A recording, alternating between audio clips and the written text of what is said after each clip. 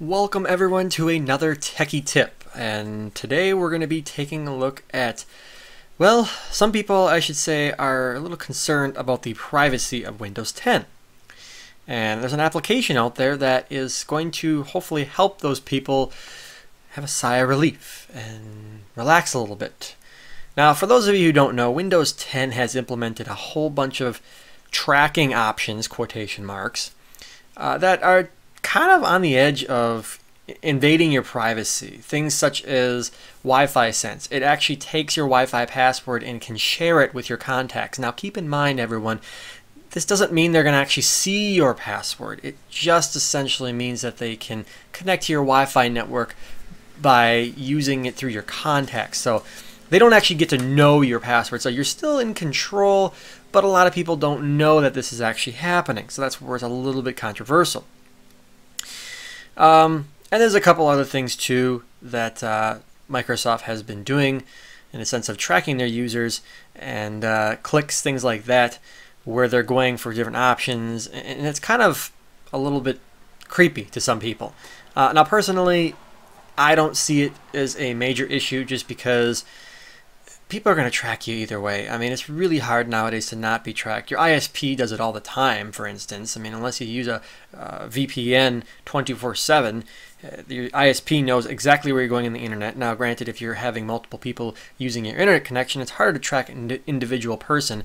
But if you're a single person inside of that household using just one internet connection, essentially they got your name, your address, social security number, and everything like that. And now, seeing you're the only one using the internet connection, they basically know exactly where you're going on the internet.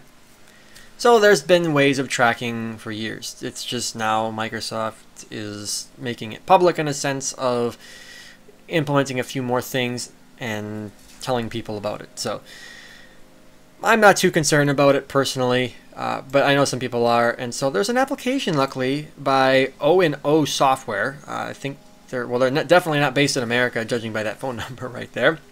But don't know exactly where they are based out of. I read it somewhere before. Germany, it looks like. There you go, made in Berlin.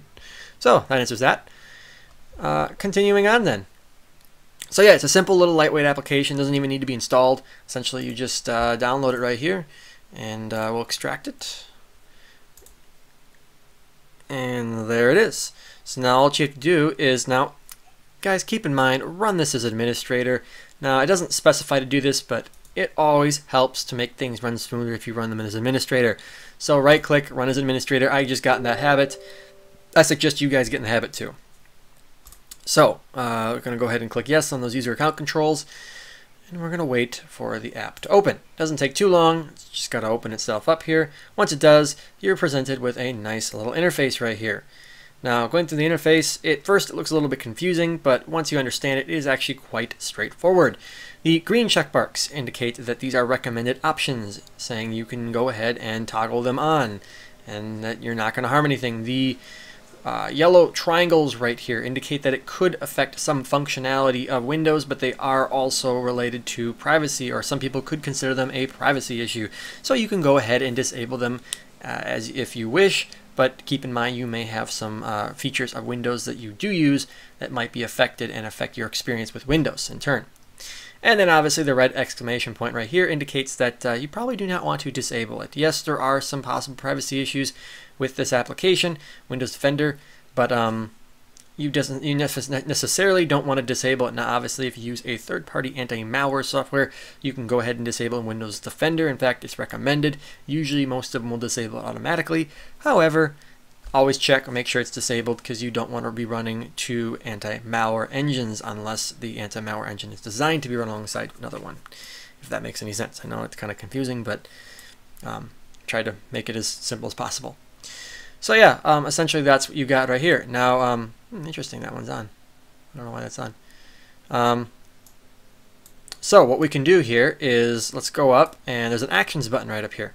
We go to actions, and we have a bunch of different options here. We can apply all the actions, we can apply all the recommended and limited recommended actions, or we can apply all the recommended actions. You click apply all recommended actions. What it's going to do, it's going to say, hey, we probably should create a restore point here just in case something really bad happens. Well, this is a virtual machine, so I'm not going to do that, but I'd recommend you guys doing that. Advise us, it's strongly recommended. So create yourself a restore point.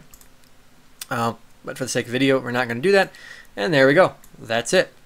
Now you basically have blocked all of the tracking options within Windows that are at least blockable to the point where they will not affect your experience for the most part. So yeah, it's actually quite creepy if you read some of these, what they actually are capable of doing, such as tracking your handwriting. That's something that is just, to me, unnecessary. Now, granted, Microsoft claims that it's to help Windows learn and stuff like that for basically rendering your handwriting into text, things like that. So, I mean, I can see where it's useful, but on the other hand, I can see where people would take that as kind of an invasion of privacy. Like I said, personally, I'm not too concerned about it. I think people are just overhyping it, considering that things like this have been happening for quite a long time. It just now seems that everybody's up in arms about it. So that's basically it for this video, guys. Not much to talk about this application. It just does the work for you instead of you having to go into the group policy manager or registry, things like that, and manually do this stuff. It does it automatically for you. So yeah, not much. Hope you enjoyed the video, guys. I hope to get some more videos out soon. I have been getting some numbers, and in fact, I did get an actual page of a fake tech support, so we should be able to do a pretty convincing scam to the scammers, if you want to call it that. Scamming the scammers, right? So yeah, we should be able to get another video out with that pretty soon. I just got to get some more burner minutes on my phone, and we'll be good to go on that. So that's it. Talk to you guys later.